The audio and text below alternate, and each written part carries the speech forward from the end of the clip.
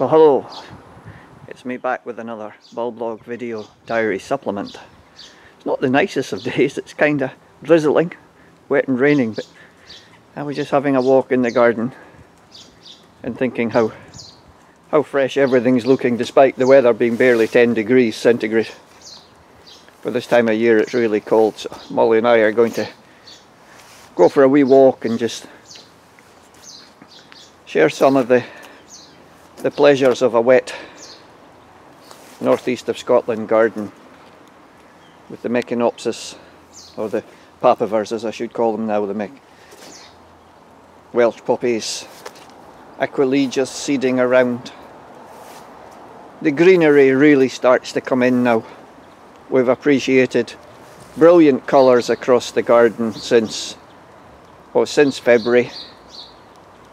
Now it's cooling to the greens, but that doesn't make it any less interesting. We have the podophyllums, spotted dotty, the ferns, a whole range of leaves.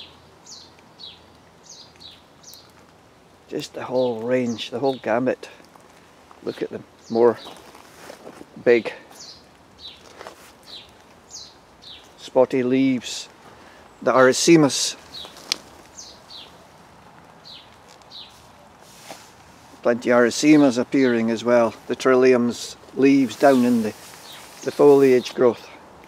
But it's just the general views and the ambience as the rain falls and patters on the leaves in my head. The trees, variegated pyrus, an acer above that, some of the birches. And as we walk up through the paths, the weight of the water is bringing the foliage over.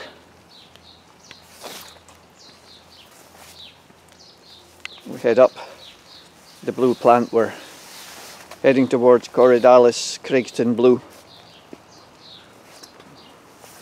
One of many patches we have of it here in the garden. Here it's interplanted with Dactylorhizis, so shortly we'll get the pink coming out of the Dactylorhizis going with the blue. And of course Craigston Blue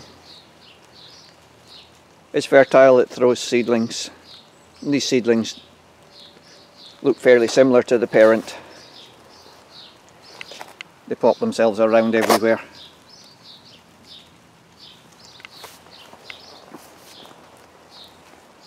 But it's just nice in the garden.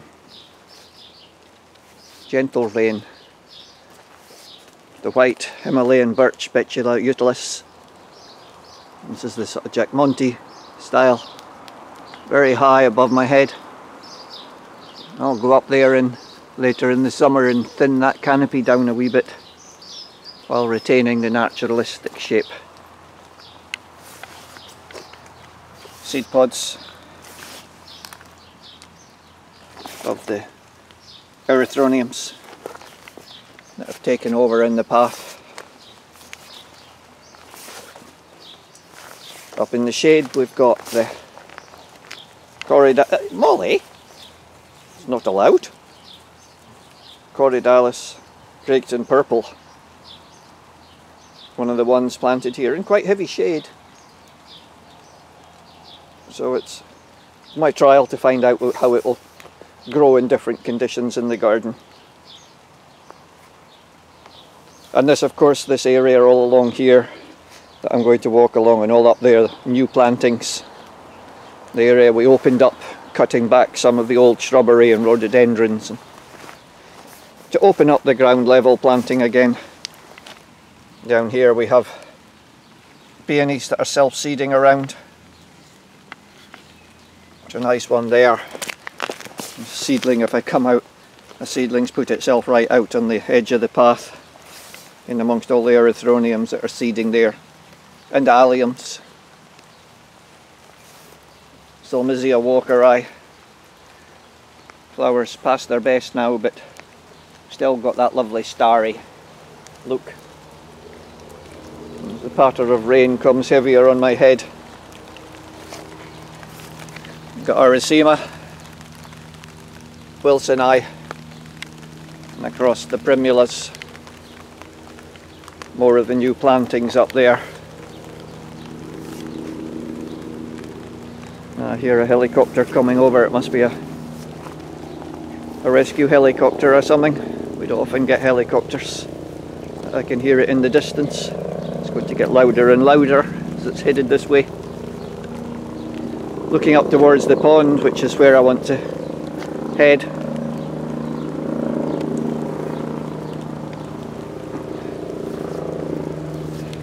Camasias, white camasias seeding themselves around all over the place.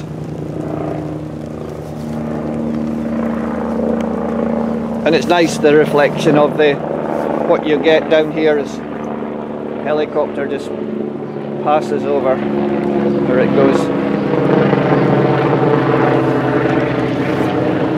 It's just, sure as I get my video camera out, some kind of noise is going to happen. There we go, it's gone. So anyway, the ground covered in blossom and the yellowing colchicum leaves. Still pretty, so even when flowers go over, they can still add something to the beauty of the garden. I hope there's not spots of rain going onto my lens here, because it's starting to rain quite heavy now.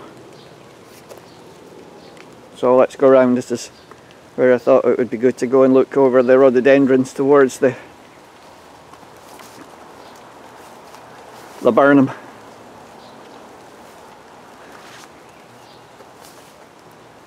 Looking really splendid just now.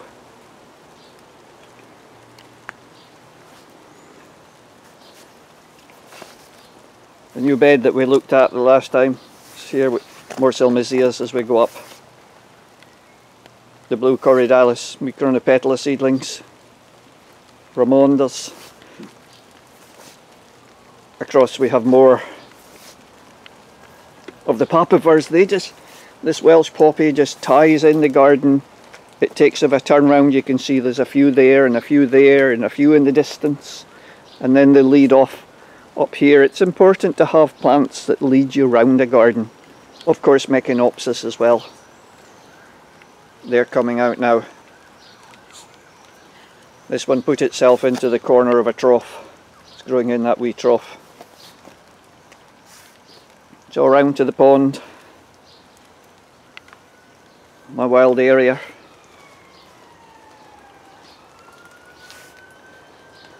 And just, what about, hang on to your seats, because we're going backwards up into the laburnum. I love standing under looking. You can see why people make laburnum archways to walk under. It's cool and moist just now, so I'm not getting the scent. But when it warms up, you'll get the lovely scent, lemony sort of scent. It's here next to one of the Acer Griseums, the lovely red paper bark. Ferns and irises and pots.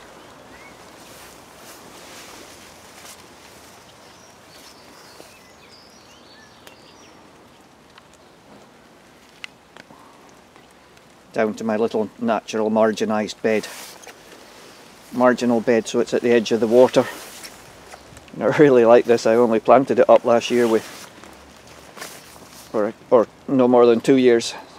Primula seedlings, grasses, there's orchids, there's native sedges and grasses.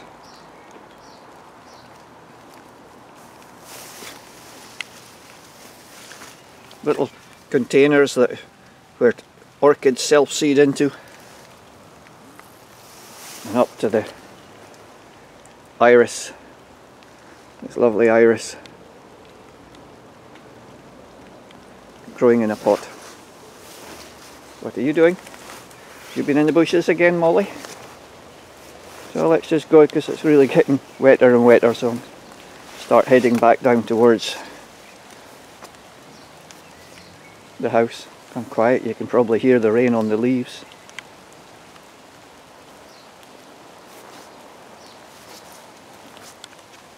Let's just head down.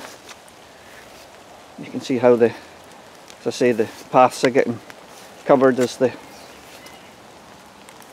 stems of the plants, heavy with rain, and what moisture collapse onto them.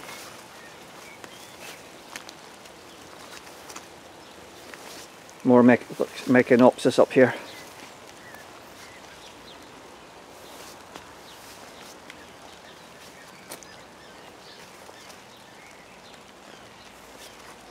The trough areas are headed up towards. Around here a big yellow Doronicum, and some of the bigger alliums are now populating the bulb bed, where all the early bulb bed, early spring smaller bulbs were in flower before.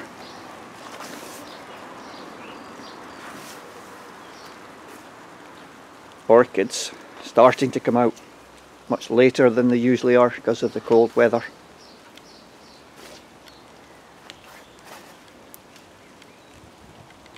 So just with the colour of the canopy, the trees, the rhododendrons, down through the Echinopsis to the alpines, the big orchids, the smaller orchids, right down to the tiny orchids.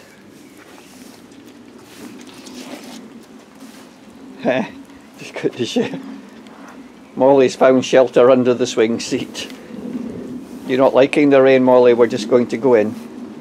I'm just going to turn and we'll go to close on a shot from here looking back across the garden. So that's it, thanks for joining me again, and I hope I'll maybe next time I do a diary it'll be nicer weather. Thanks for being with me. Bye for now.